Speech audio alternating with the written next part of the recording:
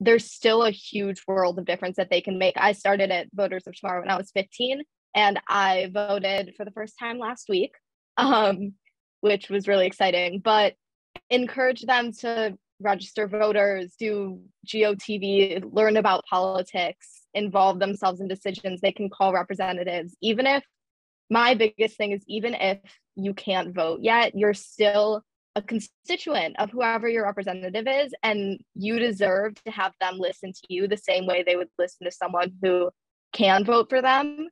And so just encouraging them to learn, encouraging them to understand the issues that affect them, the issues that affect their families, and do the best they can, and then register to vote right when they turn 18. Encourage their friends to register to vote, because we say this all the time, the biggest marker of knowing if someone is going to vote in the future is if they voted before.